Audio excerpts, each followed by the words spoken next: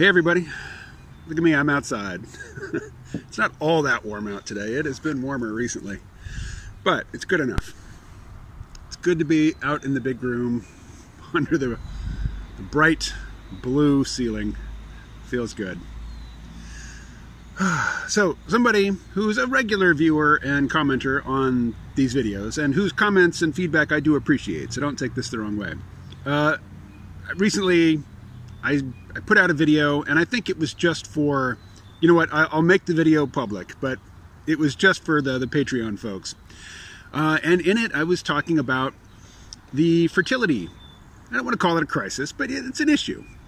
You know, people in industrial societies, particularly people who live in cities, and even more so, it doesn't matter if you're in cities or not, where places where women have access to the internet, usually via cell phone, smartphone, fertility rates are falling through the floor.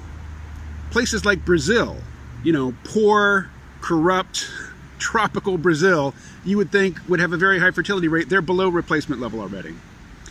Most of the places that haven't fallen below replacement level are in Africa. And, you know, all the places where birth rates are above, 5 per woman are in Africa. Most places. In Asia, Central America, South America, but of course, particularly in, wealthy places like Japan, South Korea, the United States, Western Europe, people have forgotten how to have babies. Well, they haven't forgotten. They just understand it's very, very expensive. In a rural context, kids are free labor, and a lot of them are going to die. So if you want to have 1 or 2 left by the time you hit retirement age, somebody to take care of you, you better have 6 or more. But more and more people are learning that's not the case, and in fact, it backfires. So, great. If you think people are a plague, if you think humans are a plague on the planet, well, this is wonderful news. But if you like humans, and, humans are the problem and the solution, we need something. We need something to address the coming situation where we have a lot of old people and not so many young people. And, you can't run a society where all the young people are taking care of the old people.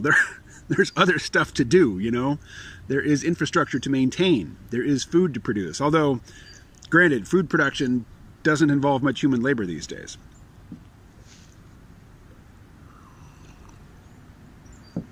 So, in response to this video, and I talked about, robotics and life, not life extension so much as vitality extension. Some medical means of keeping people in their 80s and 90s as physically robust as people in their 40s and 50s so that they can continue, if not to be, working big physical jobs or, doing hard but necessary manual labor, at least looking after themselves, at least providing for their own physical needs, getting out of bed in the morning, getting dressed, going to the bathroom, showering, shaving, all that stuff. A lot of people need help with that. If we don't have very sophisticated humanoid robots or robots that are designed to operate in a noisy, chaotic environment which is built by and for humans, then there's a lot of people who are going to be under cared for and may well live out their lives in abject poverty and neglect and die earlier than they need to, and in very unfortunate circumstances. And somebody wrote, well, hey, if everybody lived, if everybody had the diets of traditional peoples, if everybody lived the lifestyles of traditional peoples, then, they'd be healthier longer into old age. Yeah, great. What's a traditional, hunter-gatherer or, a rural physical labor-based lifestyle that scales up to, societies of hundreds of millions of people living in urban centers? How does that work?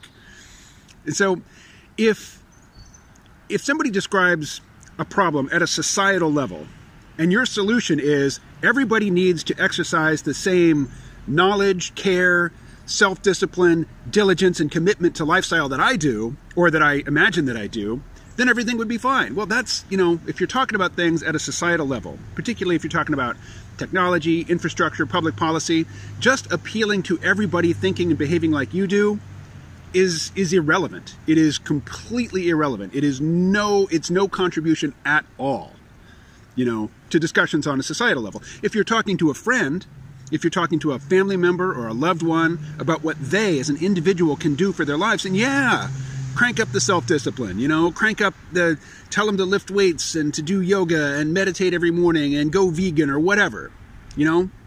Self-discipline is great for individuals. But if you're talking about society at large, just saying, hey, everybody needs to be as self-disciplined as I am, and they need to be as you know, as sophisticated, as adroit, as smooth and just, you know, capable as I am, then basically, you know, that's just saying get a job. That's just saying, you know, adopt my values, adopt my worldview, and you'll be fine. You know, you can say that to an individual. You can't say that to a society. I mean, you can. Lots of people do, because it makes them feel good. It makes them feel superior. It makes them think that, well, all the people who are, you know, dying from their bad industrial diets and their alcohol consumption and smoking cigarettes, well, you know, they're getting what they deserve. You reap what you sow. Yeah, you do reap what you sow. You do. You know, I've reaped what I've sown. I have, you know, there are situations in my life, there are aspects of my life that I don't like, that are absolutely the result of the choices that I've made over decades. You know, if you're looking to help somebody change their life, rubbing their nose in that's not helpful. That's not for them. That's for you. Okay. That is all. Talk to you later.